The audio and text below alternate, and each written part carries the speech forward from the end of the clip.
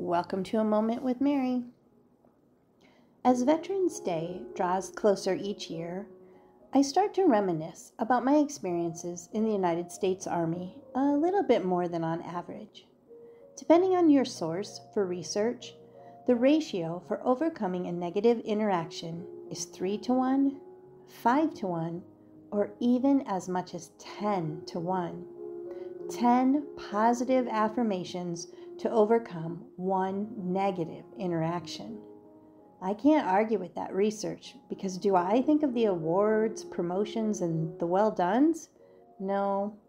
I think of a time when I was assigned to a work detail in Saudi Arabia, and of course it was hurry up and wait. As I waited, I was talking with the guys.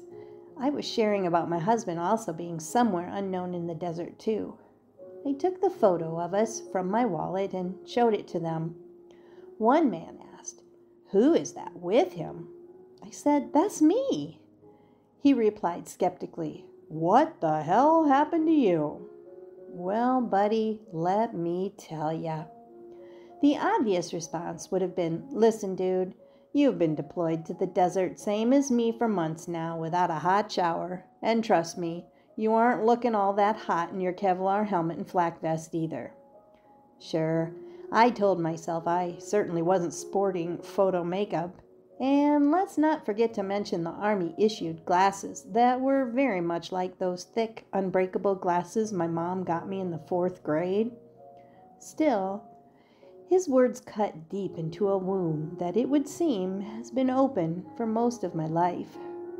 Insecure from an early age and prone to compare myself with others, I was very self-conscious about the moles on my face. Beauty marks, my mom would say, but I disagreed. My insecurities were magnified by the divorce of my parents, and then middle school years are hard for everyone. I remember having to walk down the hallway past a class full of high school boys that would wait and heckle us as we traversed the gauntlet just to get to our lockers. They had a way of pointing out physical flaws that most of the time I didn't even know what they meant and was way too embarrassed to ask anyone. Time has a way of educating us on those topics. In high school and college, I struggled to find identity in places where it wouldn't be found. I tried to find it in self-deprecating humor, the bottle, and dangerous behaviors. So sad to me that all that time, my identity was secure and waiting for me to claim. Even though I attended church and was confirmed, it was though the promises of the Bible were for good people, not ugly sinners like me. Could God actually love me if I wasn't beautiful and certainly didn't have it all together? I remember walking into church on a Sunday morning after a stereotypical college Saturday night, beating myself up and half thinking I would burst into flames upon entering the church doors. Still, as I was drawn to go, because my heart knew there was a truth that all these years later, I still fight myself to claim, because the evil one knows exactly where that weak spot in my armor is. With practice and God's persistence, I am ready to say, I am beautiful in the eyes of the Lord, and that is all that matters. My extra pounds aren't going to magically fall from my body overnight, and the wrinkles and gray hair will keep coming. But that's okay, because I truly know that I am the me, the Mary Elizabeth, that God loves so much that He created me to be here today, right now. Psalm 34:5 affirms me by saying, "Those who look to Him are radiant. Their faces are never covered with shame." On my bathroom mirror, I wrote, "Be the person God sees." It appears most clearly with the steam of a shower when I stand figuratively and literally in the vulnerable nakedness of life. It solidifies my life goal of Galatians 1:10. Does this sound as if I'm trying to win human approval? No, indeed. What I want is God's approval. Am I trying to be popular with people? If I were still trying to do so, I would not be a servant of Christ. My favorite picture of me is the one I refer to as Dandelion Girl. In my mind's eye, this is me.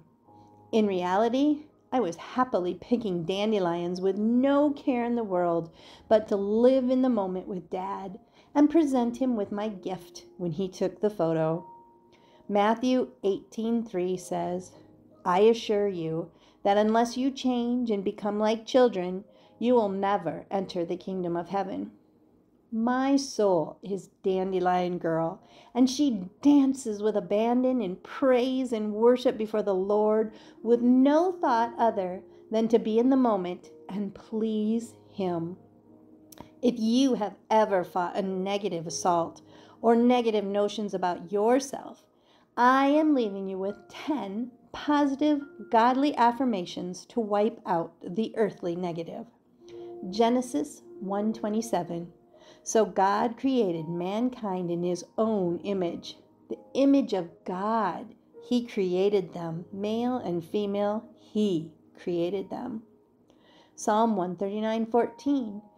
I praise you because I am fearfully and wonderfully made. Your works are wonderful. I know that full well. 3. Luke 12:7. Indeed, the very hairs of your head are all numbered. Don't be afraid. You are worth more than many sparrows. 4. Ephesians 2:10. For we are God's handiwork, created in Christ Jesus to do good works, which God prepared in advance for us to do. 5. 1 Samuel 16:7. But the Lord said to Samuel, do not consider his appearance or his height, for I have rejected him. The Lord does not look at things people look at. People look at the outward appearance, but the Lord looks at the heart. 6. Ecclesiastes 3:11. He has made everything beautiful in its time. He has also set eternity in the human heart, yet no one can fathom what God has done from beginning to end. 7. Proverbs 31:30. Charm is deceptive and beauty is fleeting, but a woman who fears the Lord is to be praised. 8. Proverbs 3:15. She is more precious than rubies. Nothing you can desire compare with her. 9. Song of Solomon 4:1. Behold, you are beautiful, my love. Behold, you are beautiful. And 10, my favorite of all, Romans 8:38-39. For I am convinced that neither death nor life, nor angels nor demons, neither the present nor the future, nor any powers, neither height nor depth, nor anything else in all creation will be able to separate us from the love of God that is in Christ Jesus our Lord.